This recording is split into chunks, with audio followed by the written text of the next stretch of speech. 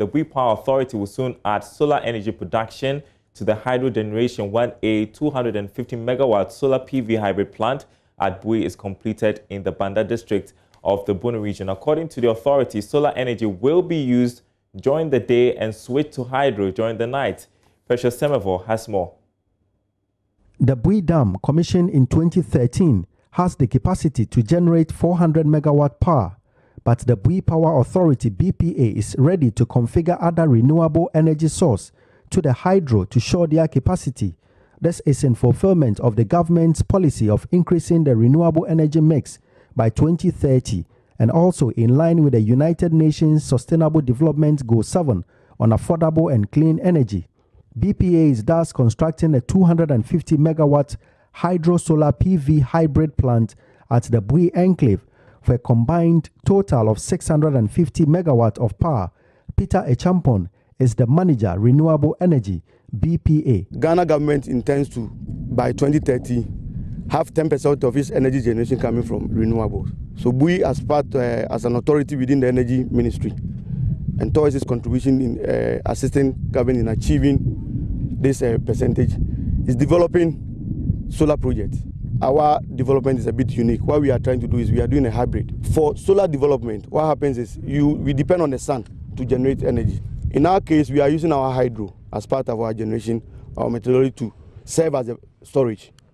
So during the day when we have the sun, we use the solar to generate, and at night the hydros will come in. So we're doing the first of its kind within the sub-Saharan Africa, what we call the hydro hybrid. So that's a solar and hydro PV system to be coupled together. We are carrying out the first phase, which is a 50 megawatt plant. It covers a total area of 200 acres. We are expecting roughly 130,000 pieces of panel to be installed. The panel capacity is 380 watts per panel. He said they have expanded the existing Bui generation station switchyard to accommodate the additional energy to be generated from the solar farm as they start commissioning of the first phase in October 2020. It already has a switchyard with a capacity of 400 megawatts for the hydro. So we've just expanded the existing switchyard to accommodate an additional 250. So when all is done, it will be 650. We will commission it in phases. So the first phase of the 50 will be commissioning by end of next month. Okay. That's a 10 megawatts. And then by December, the extra 40 will be added to make it 50. When that is done, we'll move on to the second phase. We are doing the phases in 50. So it means we'll have 5 of this. What we intend also to do it, we'll spread it. We've already acquired lands within the northern region. We have some in Tumu, we have some in Yendi, in Bupe, Sola.